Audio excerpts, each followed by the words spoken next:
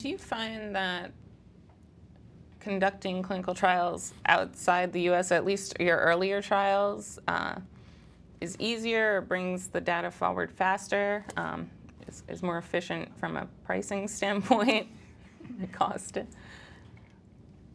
Currently we have we're in the clinic in 8 different disease areas, and it's hard to apply a cookie-cutter approach to the whole list.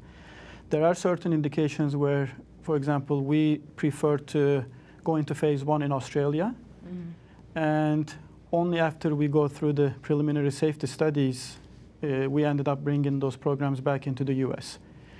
But as far as the decision to whether to bring it back into the US or not in the long run, I don't think there is any decision to be made. We still have to bring it back into the US because ICH still governs the world of medicine, and US is still the leader in ICH. So if we don't bring a program back into the US, it raises some credibility issues. Yeah, to build on that, you have like what you can do, from a regulatory perspective, and then what you can do to change standard of care. And you can actually potentially easily develop product outside the US, but then if you really want to have an impact on how medicine is practiced on the patients, you will have to bring with you the US KOLs. So at some point strategically, for any company that really wants to be a leader in the space, that's going to be key. Yeah. So in our case,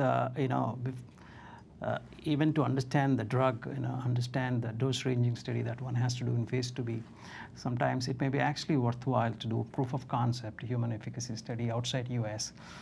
Number one, it has a faster pathway to understand, and number two, it gives quick and perhaps at a lesser cost, the study, but in the US approach sites, to ensure quality, and then you can use that data to actually effectively design your US phase 2B. So in that sense, having that approach, can be faster and can also be cost effective.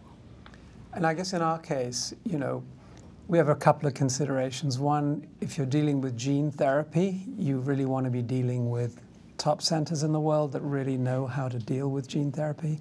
So that's a primary consideration. For example, UCLA here, or Boston Children's Hospital, or Great Ormond Street in London. These are sort of places that we want to do the trial work.